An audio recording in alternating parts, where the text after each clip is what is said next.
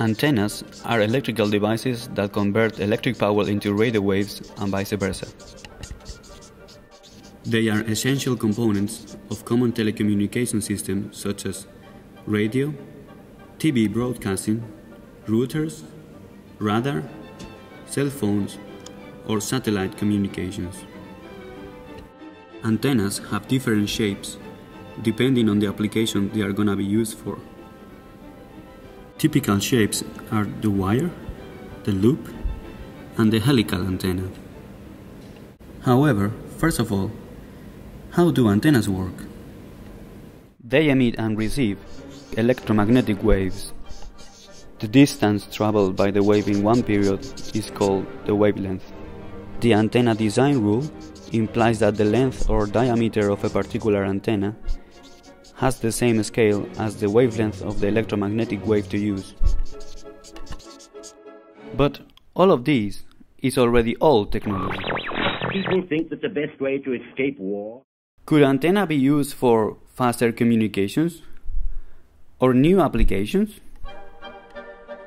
Yes, they could, making them much smaller. How small? Down to the nanoscale, invisible for the human eye. Hello, my name is José Caridad, and this is what my research is about. I studied the electromagnetic properties of the antenna at the nanoscale. Particularly, I focus my research on helical nanostructures. Matter at the nanoscale is not easy to handle.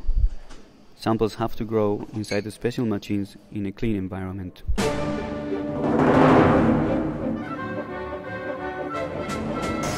So this is the machine where we are going to grow the nanohelices. It's basically a metal evaporator. And this is the wafer where we are going to grow these samples. It's just a silicon wafer. The size is 4 inches diameter. The idea is to place this wafer inside the chamber, put it under vacuum, and then evaporate the metal.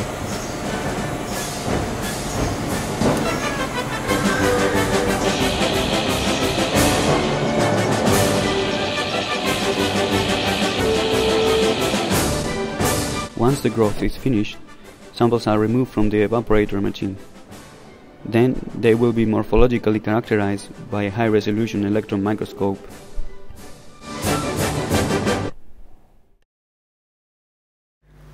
So even with the naked eye, we can see the novel properties of these helical nanostructures. This is a piece of nickel, which is the metal that the helices are made from. It has a shiny gray color, typical from all the metals. Meanwhile, this is the color of the actual helical structures. It is a dark color, which means that they absorb most of the incident light.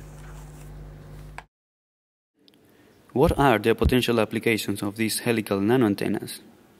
Due to their small size, they allow us to communicate faster, to generate electrical signals from solar energy, or they can be used in medical therapy. In conclusion, nowadays there is the opportunity to reduce the antenna size to the nanoscale. Nanoantennas are useful not only for communication purposes. They can be used in multiple applications. They really are the antennas of the 21st century.